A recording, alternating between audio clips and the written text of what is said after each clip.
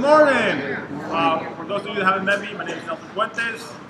I run Invertigear. I have a small academy in Pennsylvania called Invertigear Academy in Bethlehem, Pennsylvania. And we're doing Choi bars today, which is a really cool submission and also a really cool control position. And I was introduced to this at a Craig Jones seminar, I think like 3 years ago. He showed like a bunch of like leg lock entries, and right at that, he's like, oh yeah, like there's this cool thing I'm doing upper body. And it was like Choi bar. And I've been messing with it for like 4 years, watching like what Craig Jones does, Lachlan Giles does a lot of these. And then they're named after this Korean black belt. Last name is Choi, that's where the Choi bar came from. I forgot his first name, but if you watch Asian Open matches, he does this in the gi. He just pulls people down, gets that underhook clamp, and he just goes to town on it. So, let's talk about it real quick. The most basic one is gonna come from knee shield. So I have my knee shield position, and anytime you start like reaching for your head, or you get into post, or they're just like trying to pass, like, you know, pushing your knee down. Sometimes you can just like start elevating this knee, they push this down. Anytime you get access to this open elbow, you're gonna take it. So I'm gonna underhook, bottom arm's gonna be like right around the middle of the arm here, and then I want the top one closer to the top of his shoulder. See how I'm turning him here? So I want to clamp, and I want to put pressure down and get his shoulder clamped here, and I'm putting a little bit of torque with my elbow, like elevating my elbow. See how this arm bends here?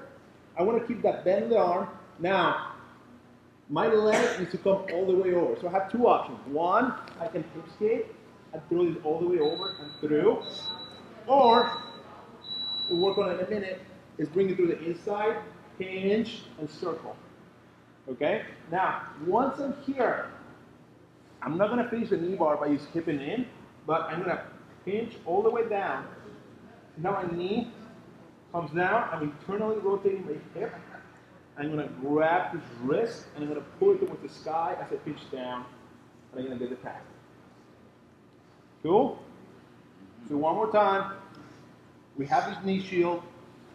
I'm going to find a way to get my hand inside this elbow pit here, connect my hands over the top, and I want my elbow somewhat close to his shoulder here so I can clamp down.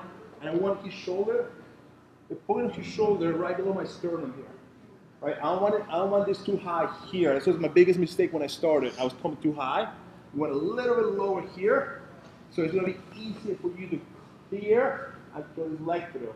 As my leg goes through, I want my foot all the way over, so my toes are on the far side of his hip.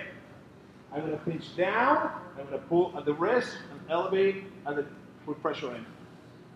Cool? Let's try it. 1, 2. So, we started here, right? Everybody got the knee shield? Go on your side.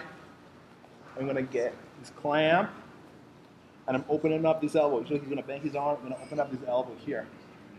Right? Now, I hip skate. I threw my leg over. Cool? Now we're in this position. My knees are clamped down. Bottom arm is against my bottom elbow is against the mat. Right? Top hand is going to come here. And I'm going to pull against my knee. As I'm pinching, I'm pulling against my knee, I'm hugging everything, and driving my hips in. And this is super tight because I'm pinching his shoulder joint down with my legs. And now I have such good control of the elbow that I only need a little bit of pressure to get the finish. Okay? This is a really strong finishing position. And then you can take your time finishing, because sometimes you're going to hide the arm, they're going to try to crowd you. We'll go over all those spots in a second, and we're going to do a lot of entries. But I just want you getting comfortable finding this spot. So I'm here, and here, and I'm here. Cool? Bottom elbow is through, top hand controls the wrist, and I'm just going to pinch. When you're gable gripping his shoulder and looks like you get his left shoulder to touch your right bicep, are you collapsing your left knee, or you keep it? I'm not, yeah, I don't want this to collapse. I want to keep this up. If anything, I open it up. So I elevate his shoulder to get all his weight to drop into me. Now, I have the option, because if he tries to hold on to my leg, I can bring my knee inside I'm bringing the knee further down where I can circle. And now I'm here, and I'm here. Cool? So this is the basic entry. You don't have to do this from the knee shield. I just spent like an hour open mat. I think I hit 10 of these from like all different positions. So you got to roll with me the last hour. I terrorized you. I apologize. I just reviewing real quick. So we're gonna go over a bunch of entries now, but it all leads to that spot. And like, you know, the more you do it, the more you see it, and then you do it from the bottom. You do it when you're getting pads. You do it when you set it up. You can do it from the top when you're getting swept. So we'll go into all that in a second, but I want you getting comfortable in that finish position, so then I can show you how to get there. Cool? All right, so one more time. Ready? 1, 2. So one question was, when do you let your knee shield collapse? This is the problem with letting your knee shield collapse. If he goes for it and collapses his knee shield, I can connect my hands under and I can just hang out here. And now it's really hard for you to get your leg out because you can't kick it down. And now it's going to be a lot harder to get your knee to my shoulder again. Does that make sense? Now, if you have an active knee shield and I'm here, even if I connect my hands underneath one of your legs, you can take that leg out, hips kick over, and now you can take your time digging this leg out. Does that make sense? So, keep that knee shield active. Yes, sir? Instead of punching your, that top foot all the way through to the far hip, even though it opens up a little bit more space, does it make sense if you're like after a short stubbly legs to just hook on the near side leg instead of hooking to the far side leg? Do what you can as long as you get a knee pinched down. So what he's saying is this: like I don't have long legs either. I'm like 5'10" with a long torso, so not much room left for long legs. So if I'm here and I have this, right, and we hip skate, we get over. If all you can muster is this, punch it through. I straighten this leg out so I can pinch in here. Does that make sense? Like now, the only difference is just punching it through here. It's gonna be the same thing. Just make sure you're pinching this. Cool? Alright, so that's our basic knee shield entry. The one I like a lot is gonna be a butterfly off balance. So it can be either a butterfly or a half butterfly, or when they reach for your head. If, let's say we have our half butterfly here, and we're playing, and he's doing a good job of keeping the arm away from me, I can start going here and bringing him over. See how he balances? Here, then I'm just gonna let go, and pinch, and I use my leg to extend, right? Now we're here, I can, if I want to, start going this way. He doesn't like that. He's gonna start pushing back into me, as he does. Go back. Cool? So you need to understand, it's like every time we do a Choi bar, every time we get that shoulder crunch, I can always try to go for that cutting arm bar. Cool? It's just gonna depend on his relative body angle, and a lot of times they're gonna give you the Choi bar because they don't wanna get a straight arm bar. Does that make sense? So one more time, half butterfly. This guy is keeping the arm away from me, keeping his leg away from me. He doesn't wanna get leg lock, he doesn't wanna get Choi bar. Right? So I'm gonna start lifting and balancing him this way. As he does this, I have access to his arm, and let's start coming this way. He doesn't want to get straight arm bar, so he start pushing back into me. Now we're in the position I want to be. I can put my foot on the hip, throw my leg through. We're here, catch the arm, and go. Different angle. He's here. He's just being heavy. He's trying to keep the arm away from me, his leg away from me, right? I'm just gonna get an overhook, start lifting, and this happens, right? Now from here, I'm gonna start hooking, and almost like an X-Car sweep and kick him out, right? Now from here, it's hard for me to finish the cutting arm bar when he has that arm on the mat, right? So I'm gonna let him push me back, and I'm ready to transition, putting my foot on the hip, and controlling his arm, shoot the leg all the way through, and we have the Choi bar. Cool? Let's try it. 1, 2.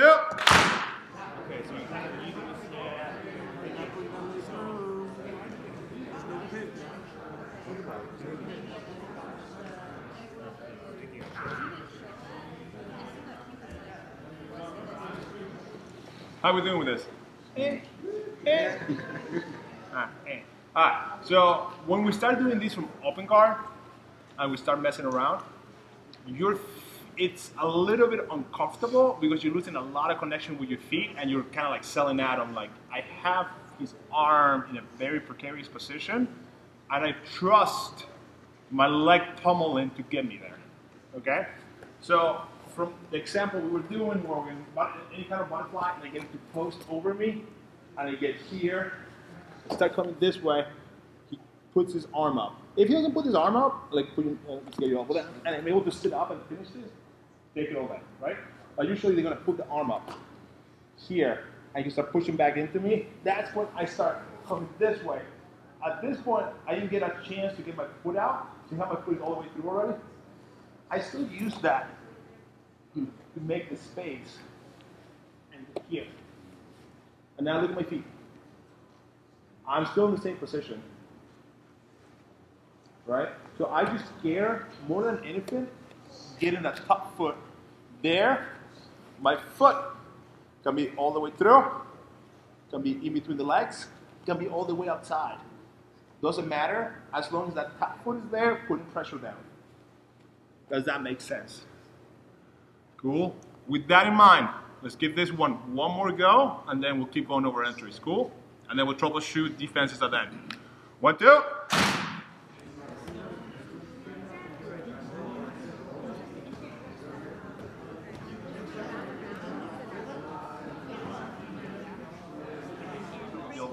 So if we're here, if you guys familiar, you're on your knees. Stick to the knees now. Are you guys familiar with K-guard? Right, so I'm gonna drop my knee, my foot is up. I start coming this way, run this through. Looking like I know what I'm doing, all right? So a lot of times, you start doing that to people, they grab your head. They're like, no. They put this in the way and just pull this leg out. And now I don't have the leg anymore, right? But if you're good at Choi bars, when somebody grabs your head, you're like, yes, please. And now we're here, right? And at my knees in a very similar spot. My foot right now is on top of the hips, so it's a little bit different before it was shoved between the legs, correct? So we're here. He's gonna start making it hard for me to clear my foot. I can't just kick my foot out like I was doing it before, right? Because he's controlling here. So I gotta stay super tight here. I'm gonna use, this is not nice, by the way. So apologize to the training partner, I heard that. My bad, bro. It's okay. Right? I'm gonna open up my elbow, and I'm gonna start bringing my knee inside here. Now I'm gonna replace my knee with my elbow. The point of my knee pinches down as a circle. And again, my foot can be outside, as long as this foot is in all the way, and then I finish. Cool? So we have K-guard. Guys, we're playing. Oh shit, leg looks alive. Oh no, leg looks not alive. So I gotta go to the arm. Cool? Now I'm gonna pinch this down, open this elbow, and then use through the middle, bring my knee through. Now I push away with my shin, I poke my knee out, and I pinch here as I circle through and get my spot. Cool? Now I'm here, control, finish. And remember, his elbow is facing up. So I'm not finishing by just driving my hips in. I'm driving my hips in, keep everything tight, and then this little bit of pull against my legs when it gets the tap.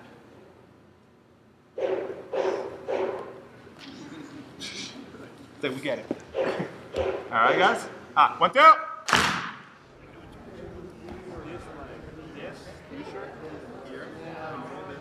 Push my way with your shoulder.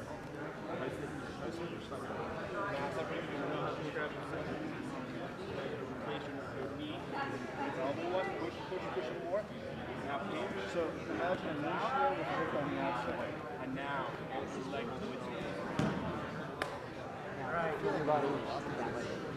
then I need to get this. There you go. Around. There you go. And there. That's it. Okay. All right. I get double under here, this happens, I get lifted up, I get stacked. I start questioning my life decisions, and why I take part in the sport. Go back. So as soon as you start feeling two hands under, one thing you need to do immediately is you're gonna shift. Okay, you gotta shift at least one leg down.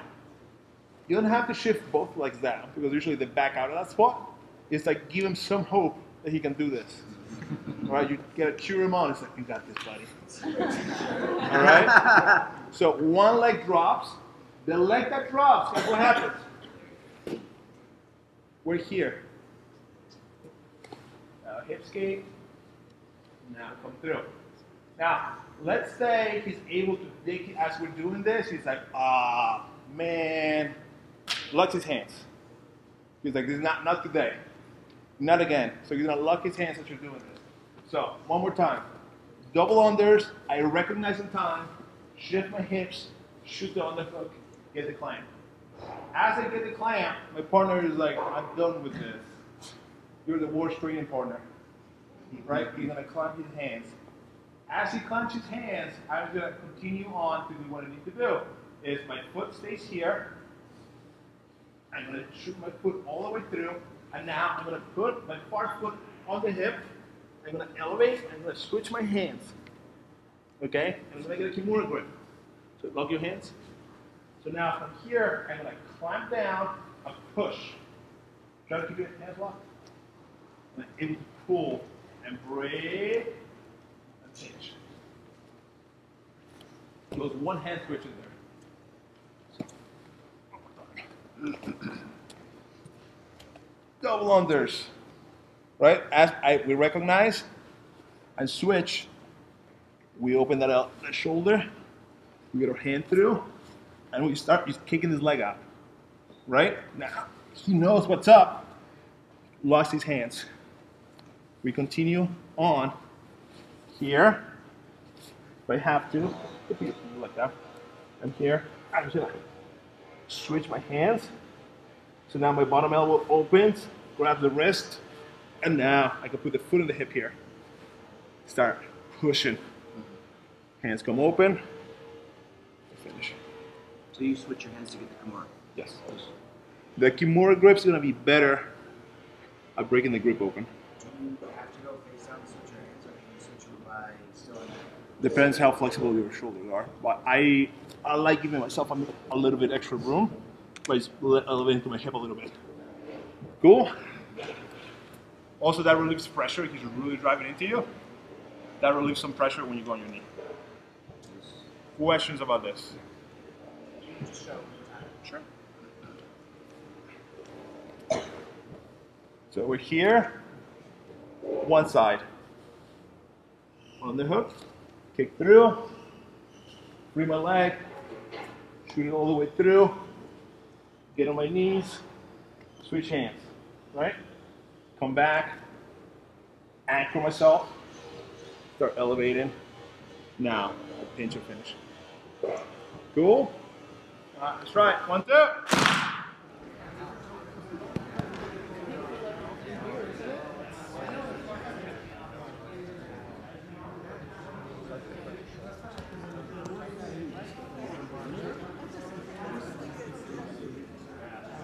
Yes. So the question is, why am I going on my knee to switch my hands? So we got to our spot. We're here. He's locking his hands, and we want to break this open, right? So our foot is all the way through, and we're here. My elbow hits the ground, so I can't pull my elbow out. But if I rotate on my hip, and I'm on my ear and my shoulder, my elbow can come out. So now I can switch my hands, lock the Kimura grip, come back through, and now I can finish. Cool? Another question we got was, let's say we have the regular one. We're here. He starts rolling through. What happens? With his armbar. Go back. Oh, I'm sorry. Come on, man. Gotta work on the rolls. So we're here, right? If I have one of the feet is in the half guard trying to roll through, it's a lot harder and slower, and a lot of times I can finish mid-roll. Does that make sense? And also, there's like we're talking the entire time we're talking about relative body position. I'm not arm barring by just driving in, but it's a lot more of a pinching and driving against my pinch. That even if he rolls, I just keep doing the same thing. I'm still pinching, I'm still driving against the pinch. So no matter what position we're hitting in, I'm doing the same thing. Cool? Let's try that roll real quick. And then I want to show like maybe one more position. Cool? Real quick, so get to your whatever entry you want to do. Actually, let's do a new entry and then we'll do the roll through doing that entry, okay? So, one of the things we worked on, we did the sit-up, anybody doing a sit-up skate class? That's where we're here, right? So you're here, they start hunting this arm, and if they can't reach that arm, they start trying to reach for your head here. And I already have my arm here, right? So now I just have to make sure my shield is out, so I'm not flying out here, and I can start coming this way, right? Now, put in the hip escape, either inside or outside. And we're back to this spot. He rolls through. He rolls through. I just roll through. I can even finish from this, like this one, because all I care is about my pinch and driving into the pinch. Cool? Questions about this? No? One more time? Yes. So from elbow skate spot. I got smash pass. I build back up here. I'm windshield wipering. He's like trying to hunt me down, pulling me back out. Right? My elbow post to the frame. I'm gonna make sure my hook comes out, and I'm gonna dive into this and turn. Right? So now we're in this spot. Now I can double the arm, shoot this through, he rolls through. We finish the regular arm bar. Cool? All right, 1, 2. So I'm going to do one spot from the top. Let's see if he has half bar on me. You can do your bottom. So if we're playing top, right, and this guy starts underhooking me, if I'm able to turn and get here, I can accept the sweep. I move back here. Does that make sense? And then you can also do some single legs, some like certain butterfly sweeps. You're like, okay, I'll get swept, but I'm gonna get swept, you aren't accepted. Right? So the more you do it, the more you see it. So anytime you're on top, you need to be like a side control.